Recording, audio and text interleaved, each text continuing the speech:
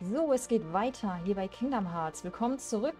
Wir haben in der letzten Folge Herkules nicht, den Hades besiegt und haben jetzt noch eine Welt, die wir besuchen können. Ach, guck mal, jetzt geht's hier.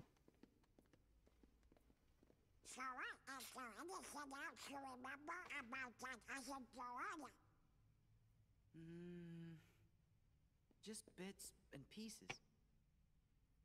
Maybe you could try telling us some more stuff about her. Who knows? It might even help you remember other things. Well, she was quiet and always drawing. When we'd go to the beach, she'd draw a picture instead of swimming. Sometimes she'd draw us too. She was really good. I remember Riku and I fighting over who she'd draw next. But one day, she was gone, just like that. I think the grown-ups knew the reason. They might even have tried to explain some of it to me.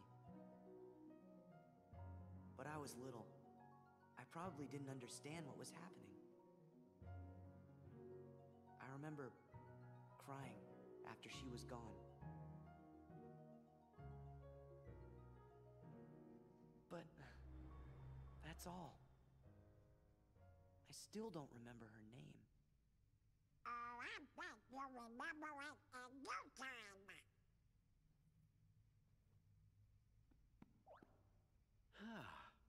I must point out, Sora keeps remembering things instead of forgetting them. It seems to me forgetting things may be the only way to reach the memories buried deeper down inside each of us. So we should forget in order to remember? Like those guys said, our most precious memories lie so deep in our hearts that they're out of reach. All that stuff about finding being losing and losing being finding, I didn't get it at first, but maybe this is what they meant. Gosh, Sora, I think I'm a little jealous of you.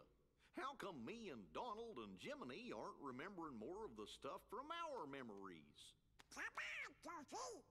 Let's get going. We gotta forget things faster.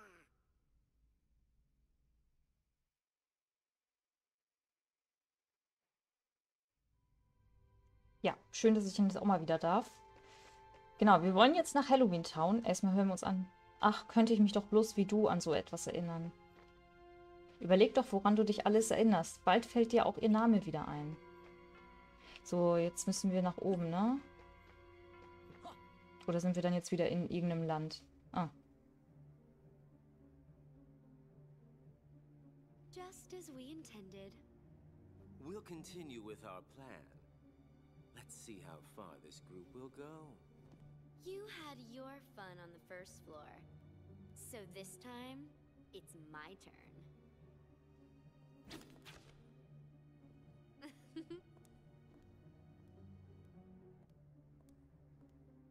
I'm not going to just give it to him.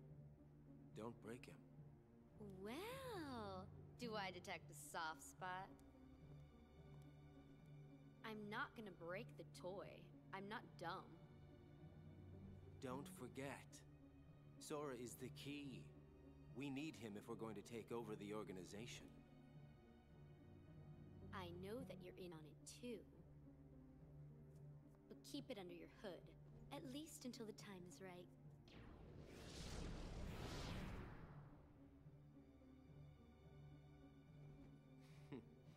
You would have been wise to have done the same, Larxene.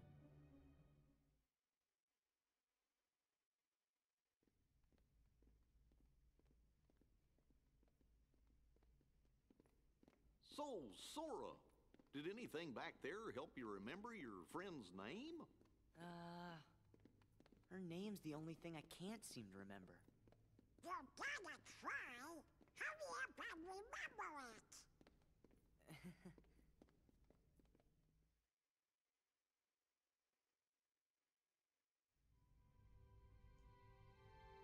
So, kann ich jetzt auch mal wieder. Mich wundert, ne, dass die ja die ganze Zeit in irgendwelchen Welten unterwegs sind. Und eigentlich müssten ja auch die Schuhe mal dreckig sein, aber der Teppich hier in diesem Schloss oder der Boden, der ist porentief rein und weiß. Das ist Wahnsinn. So, diese komische Laxine, da bin ich ja mal gespannt, was die dann so Schönes mit uns vorhat. So, bleibt ja nur noch Halloween Town, ne? Da freue ich mich schon drauf. Ich hoffe, ich werde nicht enttäuscht.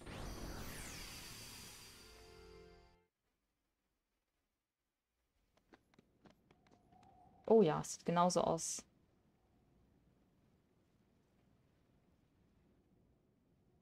Ah, hier gefällt es mir gar nicht. Ich wette, hier wimmelt es nur so von Geistern. Na und? Was haben wir schon zu befürchten? Man erschrickt sich nicht, wenn man darauf vorbereitet ist. Nicht mal echte Geister können uns jetzt noch das Fürchten lernen. Wenn sie uns erspähen, sind sie diejenigen, die schreiend davonlaufen. Meinst du wirklich? Glaub mir.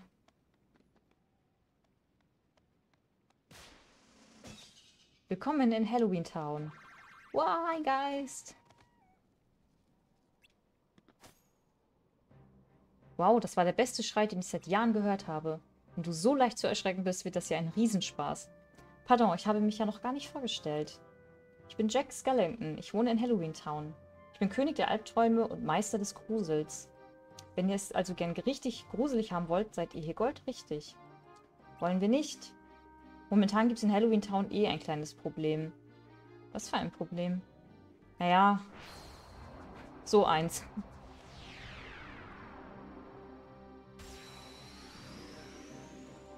Es beginnt immer damit, ne? Immer mit einem Kampf.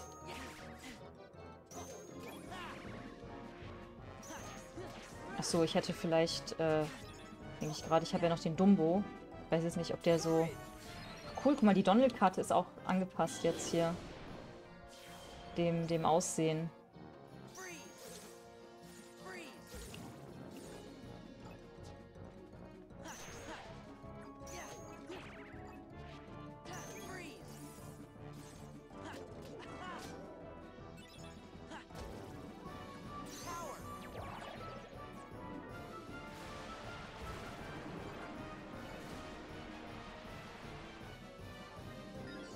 Boah, wie viele sind denn hier noch? Oh nein, da ist wieder so eine scheiß Blume. Verdammt. Die hasse ich. Okay. Selbst die Blumen sehen hier total ausgenudelt aus.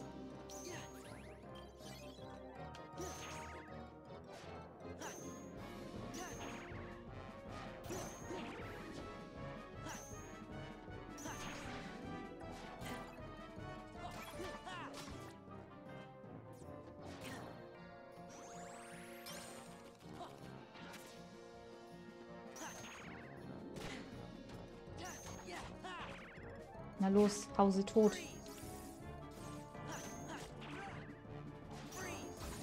So. Boah, wie viele kommen hier denn noch? Na gut, das ist natürlich jetzt der Anfangskampf, ne? Für den Start in dieses Level.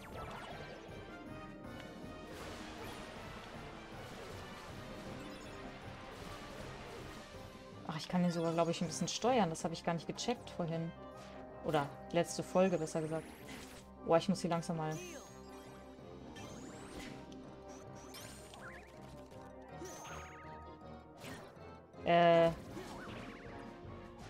Ich könnte mal langsam hier ein bisschen... Oh, oh.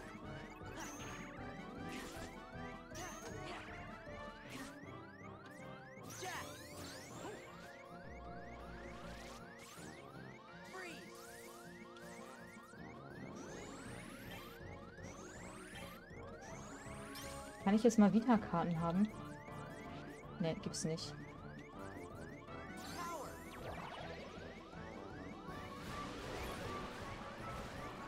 Ach, ich kann den steuern, das habe ich gar nicht gecheckt. Oh, endlich. Allmächtige Dunkelheit.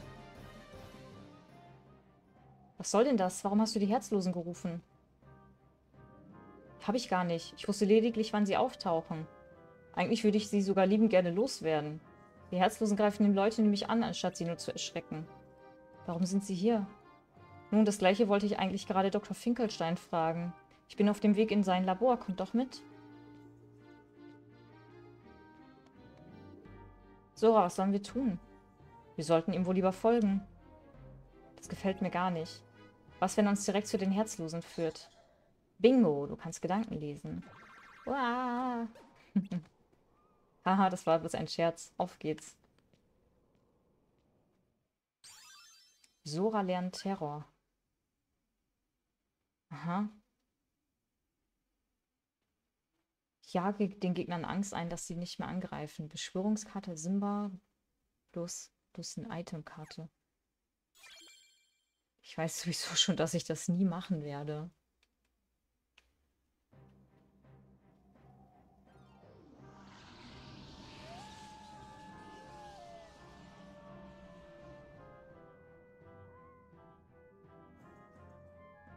So, ich muss jetzt erstmal einen Speicherpunkt haben. Das heißt, ich muss hier mal kurz raus.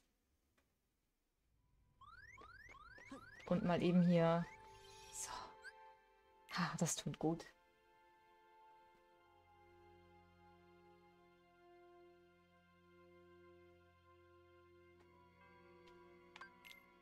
So. Gut, dann machen wir also Halloween Town unsicher.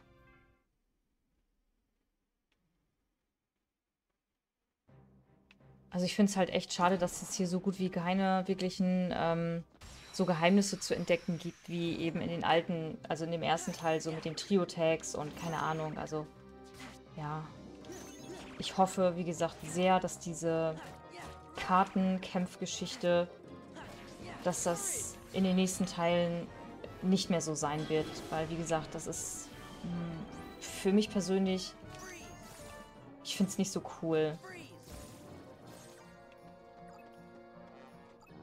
Vielleicht muss man doch einfach der Typ für sein, der sowas einfach generell gerne mag.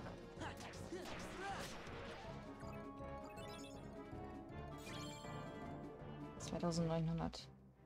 So, ich wollte noch mal eben hier meine Sets ein bisschen bearbeiten. Und zwar haben wir jetzt ja relativ viele Eiszauber. Warte mal, den können wir mal wegmachen.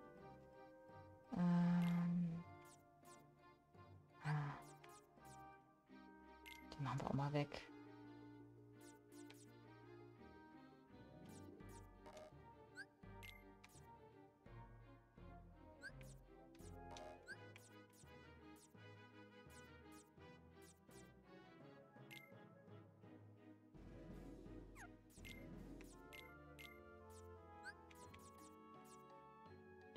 Das kann auch weg.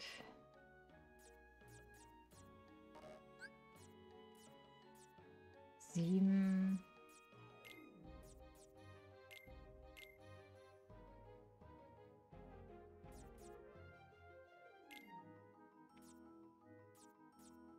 Eigentlich brauche ich noch eine Vita, ne?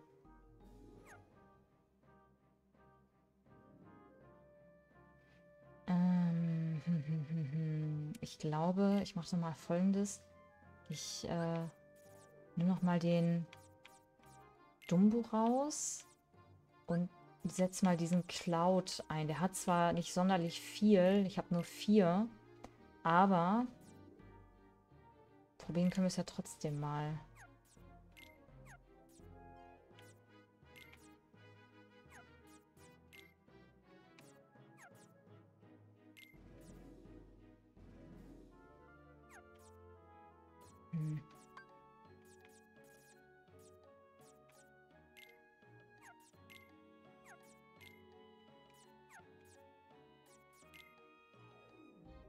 Ich habe noch 15, die ich nehmen kann.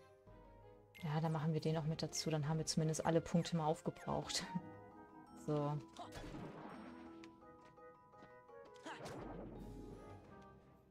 Ah, okay, kann ich... Ah, die Türen sehen hier auf jeden Fall cool aus. Oh. Toll, jetzt habe ich mich selber verletzt. Das ist ja Schwachsinn. Das war nicht so schlau. So, einmal wie in der Mini-Playback-Show damals. Schön durch die Zauberkugel. Umziehen. Und ein neuer Mensch sein. So, dann werden wir den auch mal gleich... Es nützt ja nichts, ich komme ja nicht drum rum. Ich muss ja kämpfen, sonst...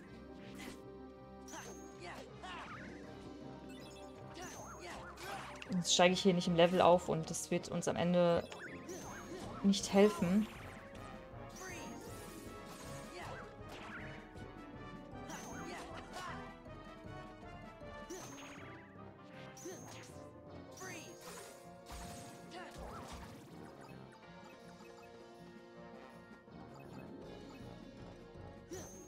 Okay, jetzt probieren wir den aus.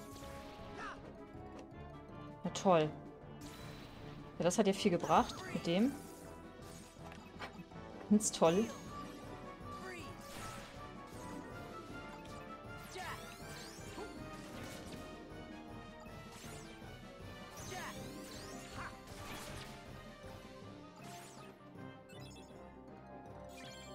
Drängende Dunkelheit. Das ist natürlich eine Karte, die wir immer gut brauchen können.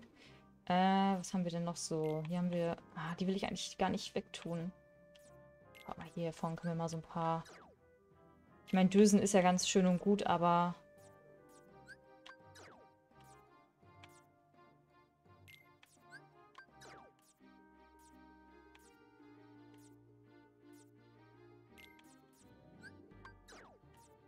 Hier ist ja nach wie vor meine Hoffnung, dass wir da mal so ein ganzes Set voll bekommen, genauso wie bei dem. Sonst würde ich dann nämlich auch schon längst welche löschen, aber...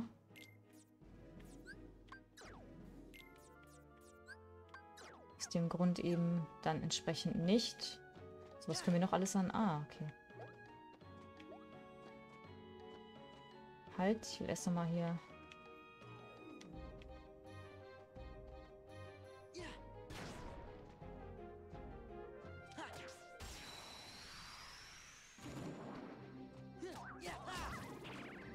Ja, cool.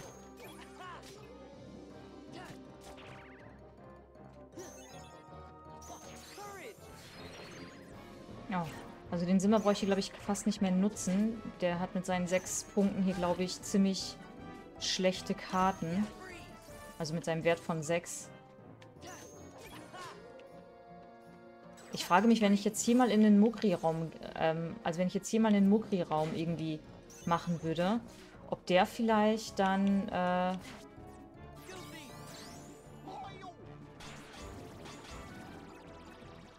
ob der dann irgendwie, ich sag mal, besser wäre. Also ob ich da bessere Karten bekomme, so.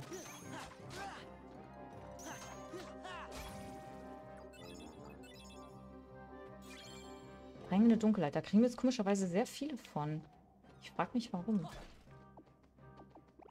Nicht, dass ich mich beschweren will. Ich finde das ja gut. Aber... Wow. Ach, hier ist wieder so ein... Irgendwas, was mich abschießt und wahrscheinlich wieder für Verwirrung sorgt.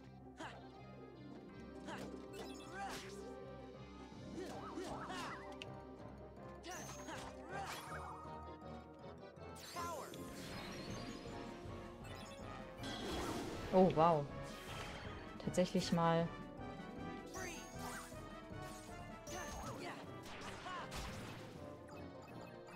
Erstaunlich. Das läuft gar nicht mal so schlecht. Hä? Premium-Karte? Ist das ein Premium-Raum?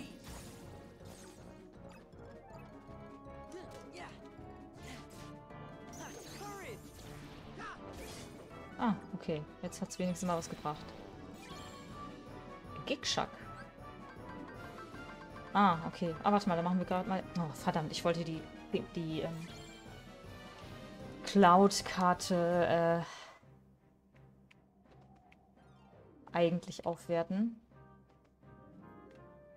Kommt hier auch einer? Ja.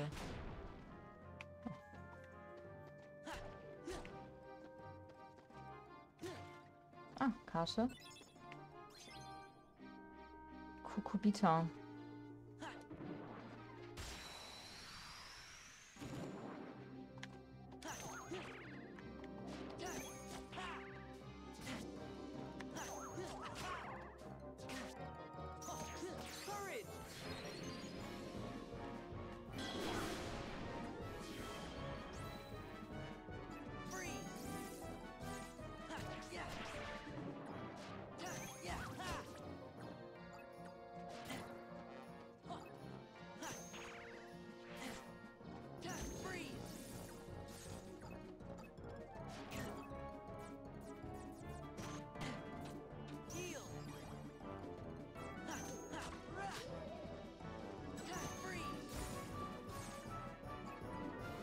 frag mich, wofür diese Blumen hier gut sind. Ach so, die spucken auch was. Okay. Oh. Ach so, ich dachte, die hätten mir die...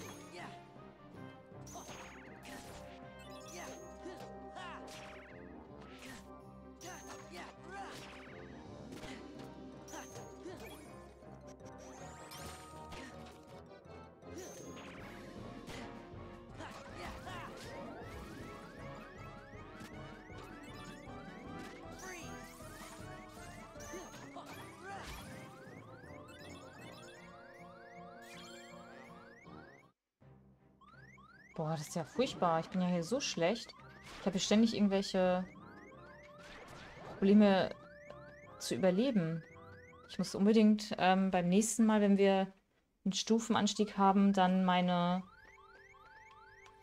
LP-Leiste nochmal ein bisschen auffüllen. Ich denke, ich werde dann, bevor ich dann die nächste Folge aufnehme, nochmal ein paar Sachen offscreen machen, nochmal so ein paar Kämpfe hier offscreen machen.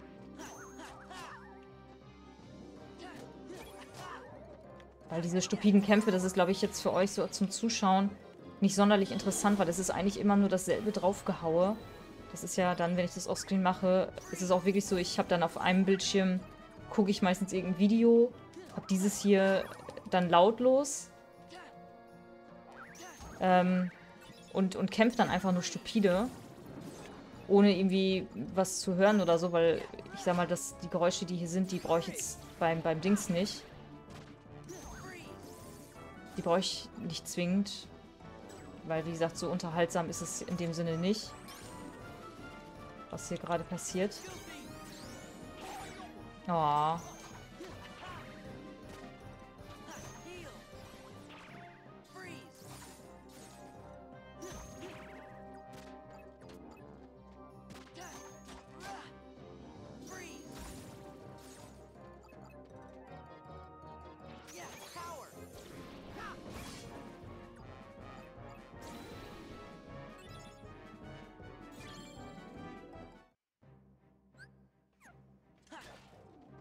So. Wow. Kann ich den Brunnen irgendwie kaputt machen? Nee, der verletzt mich tatsächlich nur. Der ist auch nicht irgendwie... Aber man kann ich ihn vielleicht mit so einem Kürbis irgendwie zerstören.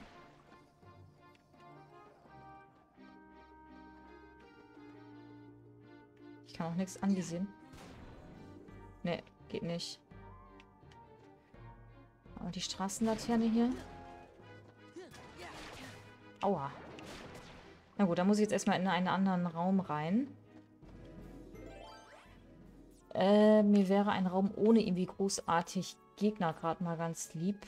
Aber jetzt nicht unbedingt ein Mogri-Raum. Wir können ja nochmal hier so ein... Ich habe so viele Karten davon.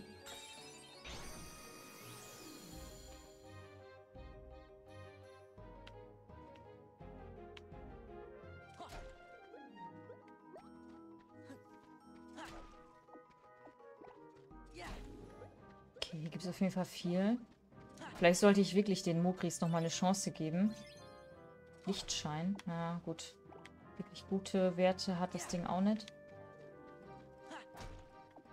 Aber immerhin.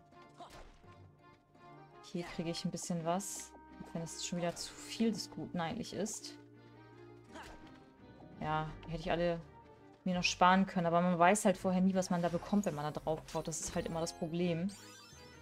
Sora lernt Mirakel mit Makel. Beschwörungskarte, Magiekarte und Jack. Oder nein. Doch. Itemkarte, hä? Achso, das sind Bambi, Eis und Itemkarte Beispiel. Stocke Karten nach und setze den Ladezähler zurück, doch alle werden geheilt. Ja, das ist ja alles ganz nett, aber wie gesagt, das ist alles auch irgendwie sehr...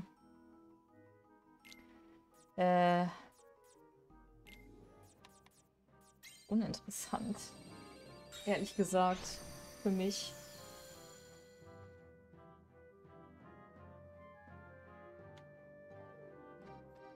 Ja komm, dann hauen wir noch mal ein paar dösende Leute. Also herzlose.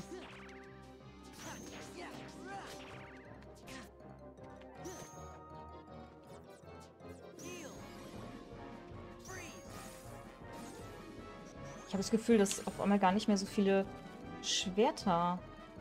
Oder habe ich jetzt so viele Magiekarten irgendwie noch mit zusätzlich genommen? Ich hatte das Gefühl, dass ich sonst mal viel, viel mehr Schläge insgesamt so hatte.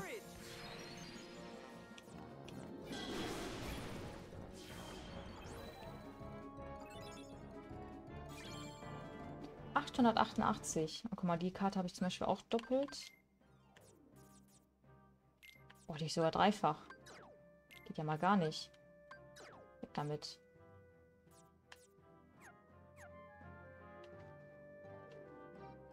Oh, guck mal, jetzt kann ich hier mal einen... Am besten den da oben. Ich glaube, der ist mit am stärksten.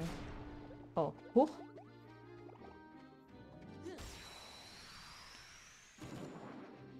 Ich wusste nicht, dass der so einen Dingskreis hat, so einen Wirkungskreis, dieser Kürbis.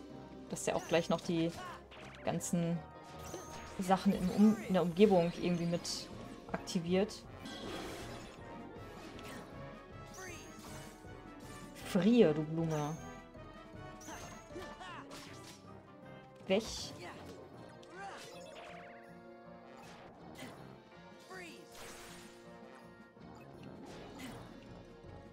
Boah, die sind furchtbar, diese Gegner hier, diese... So, schnetze die Blume, genau. Sehr gut. Ah, der Cloud, der gefällt mir schon ganz gut. Der dürfte nur noch einen Ticken stärker sein.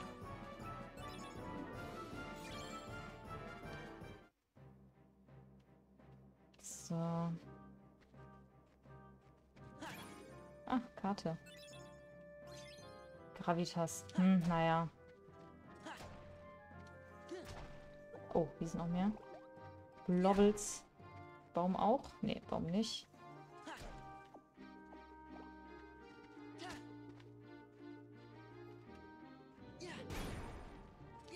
Oh nein, da war eine Karte, da war Eis. Verdammt. Ah, das war wieder zu voreilig.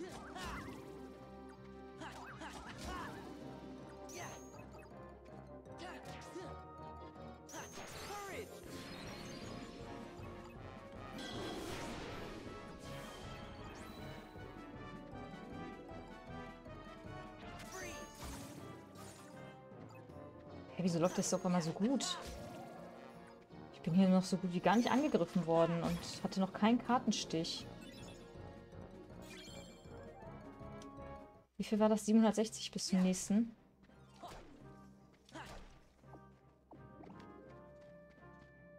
So, dann machen wir den auch gerade nochmal. Ups, den wollte ich eigentlich schlagen.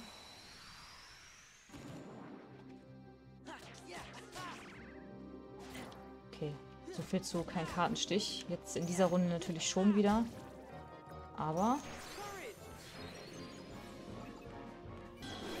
Ach, nächste Stufe 95. Ach cool, dann haben wir schon die nächste Stufe fast. 69, bodenlose Dunkelheit. Was war das denn für eine Karte? Ein stockfinsterer Raum, in dem viele Herzlose erscheinen. Oh, der ist ja cool. Den werden wir uns einfach zusammen mal beim nächsten Mal angucken, falls es irgendwie möglich ist. Wobei, ja, den sollte ich vielleicht jetzt noch nicht hier einsetzen. Wenn ich noch nicht so hochgelevelt bin. Aber den gucke ich mir auf jeden Fall mit euch zusammen an. Der klingt nämlich echt interessant. Auch wenn es am Ende ja auch nur wieder in dem Sinne kämpfen ist. Aber nichtsdestotrotz ist das, glaube ich, schon ganz, ganz witzig.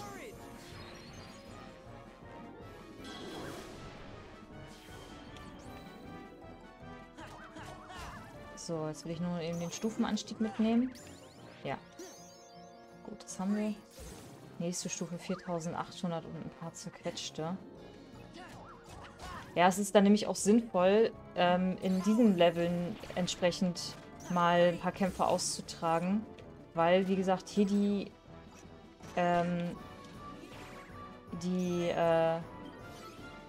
Gegner wesentlich mehr Erfahrungspunkte bringen. Als halt jetzt in irgendeinem anderen Level, so wie Traverse zum Beispiel. Das hatte ich die Tage nämlich auch mal gemacht. Da bin ich dann nach Traverse. Weil ich dann dachte, ach, vielleicht werden die mit der Zeit auch einfach dort stärker.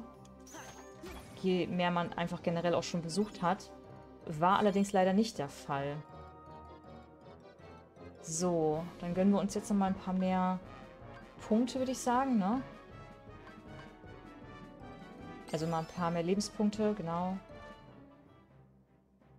Gut. So, und dann machen wir doch, was brauchen wir hier? Ah ja, hier geht es dann beim nächsten Mal schon weiter. Dann machen wir uns hier einen, falls ich habe, genau, eine Verschnaufpause.